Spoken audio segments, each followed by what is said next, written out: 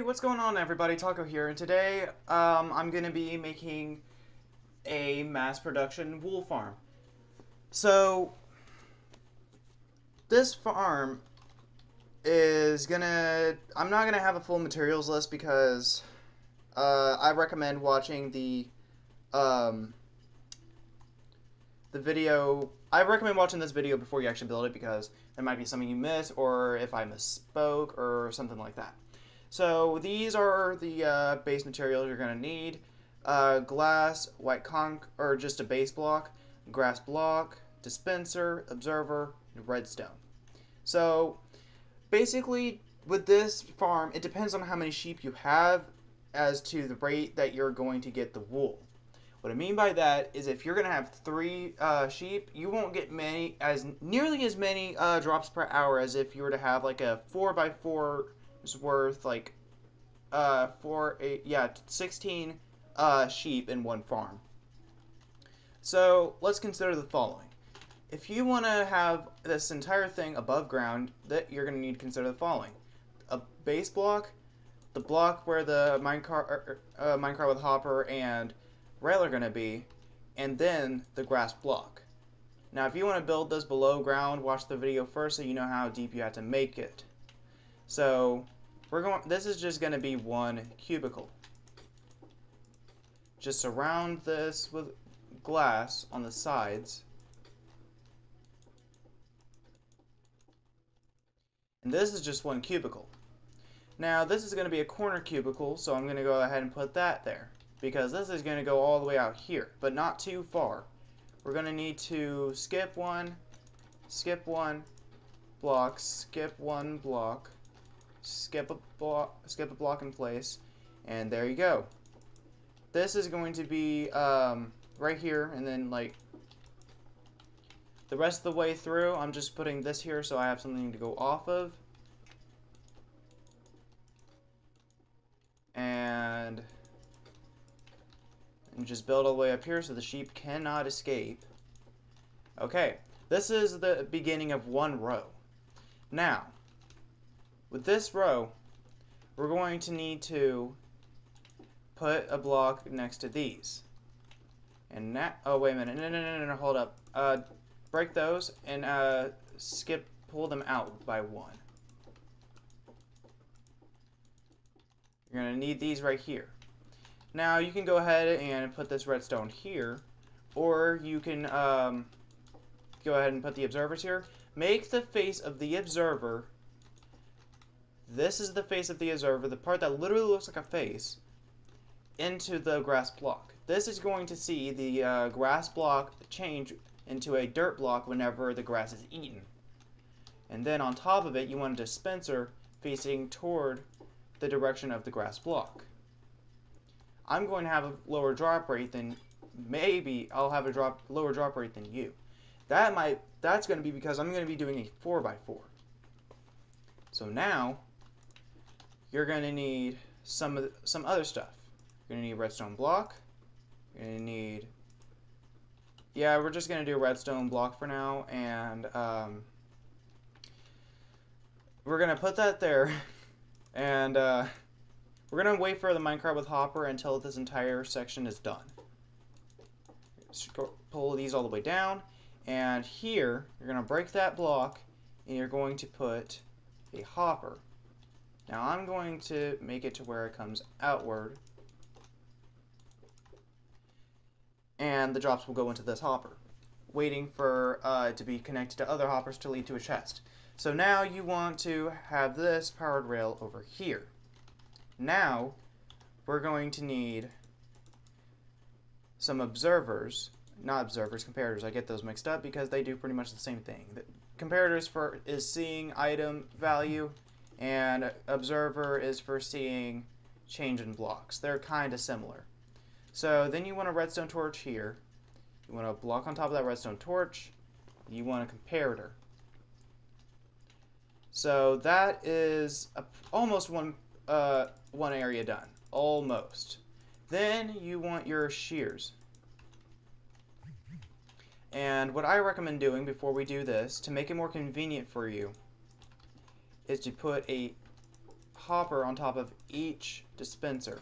This is going to make it more convenient. You can literally just drop them in. But if you want to, you can make like a minecart hopper system. I mean like a minecart system where it unloads into each one automatically. You can do that if you want. I'm not skilled enough to be doing that quite yet.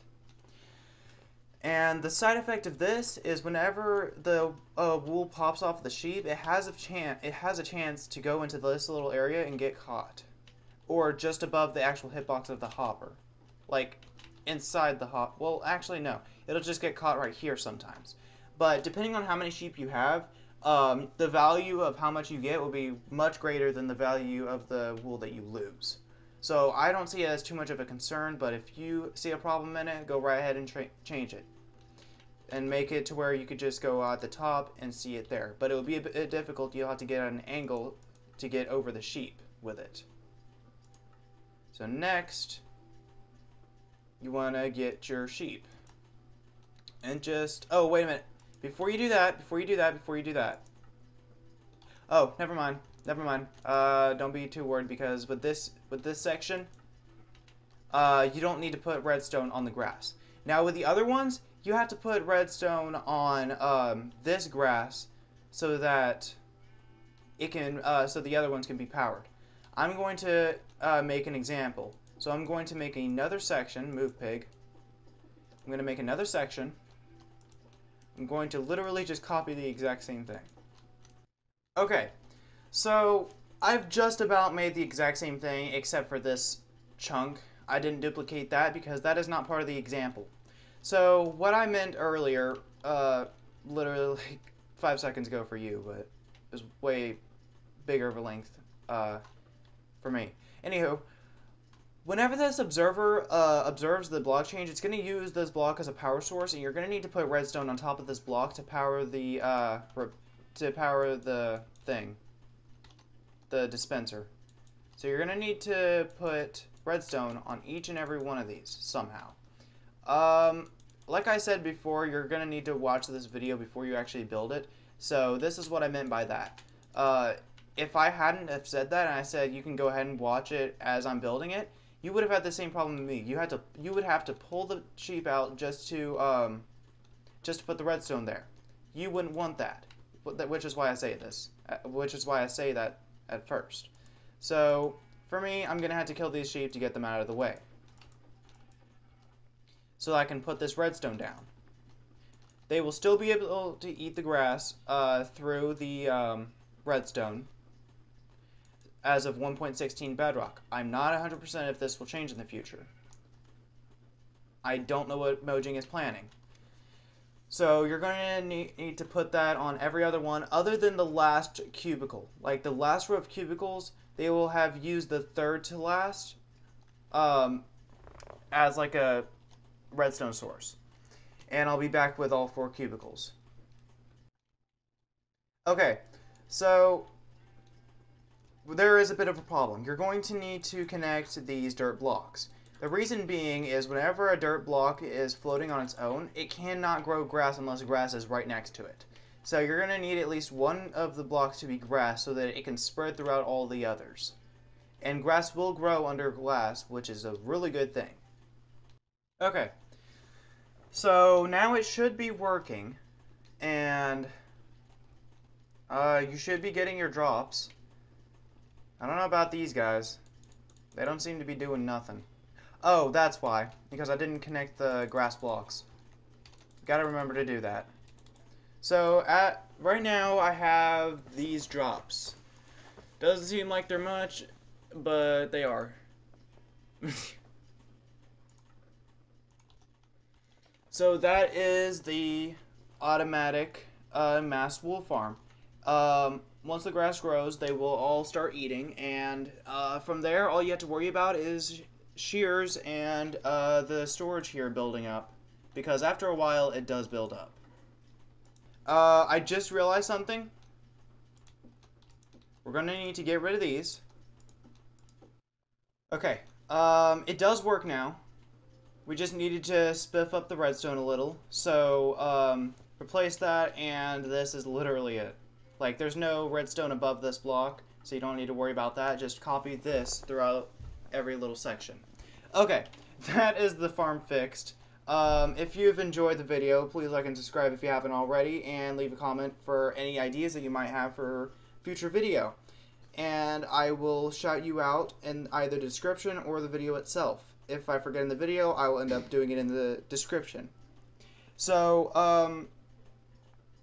also share this channel with your friends who have been wanting to make some redstone or just some redstone builds in their world that will be useful for their Minecraft world. I'm always trying to help people out with their Minecraft worlds and to make it better for them. So, without further ado, bye.